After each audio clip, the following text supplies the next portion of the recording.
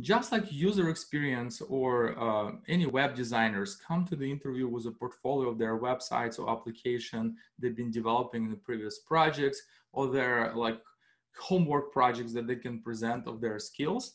Nowadays, again, in such a competitive market, you want to come to the interview not empty-handed. If you're invited to in-person, even if it's a Zoom interview, in-person interview, you want to show that you not just worked on something at your job, but you build an application to develop your skills.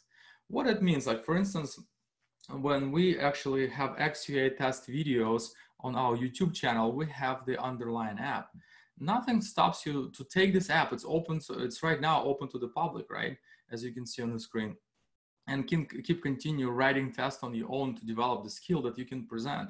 You can present GitHub, you can present tests and solutions, you can present even this test running in CI by bringing your Jenkins instance or even the free version of Circle CI. So you can show a bundle, right? Here's my application, here's my test, here's the running in CI. It will definitely impress the people who are going to interview because you show them that you are very active. Besides doing your job, you can show the industry problems and their solutions. Say, hey, by the way, there is a problem right now to automating Siri. And by the way, Xcode, latest Xcode released the XUA test library, which have APIs which you can automate the Siri. They're like, oh, impressive. Can you talk more about this or elaborate on this? And you can present this as the demo. Alternatively, there is like YouTube channel with Coding with Mitch. He has, hundreds of very useful videos where he actually for free shares on his website an open source application, which for Android, for iOS, you can build your portfolio out of his resources.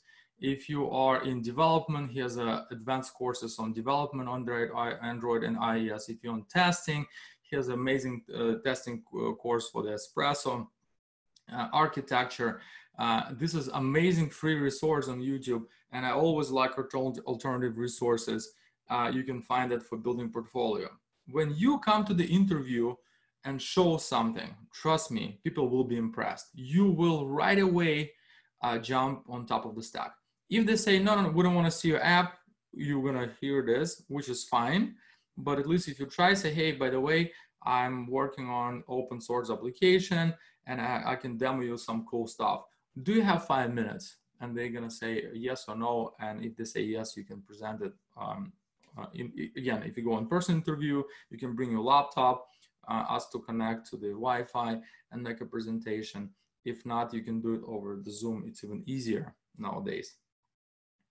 And be prepared when you present your baby, right? Your application. Make sure you're ready for this. You're ready to answer all the questions like, what is the architecture? You can walk through the code base.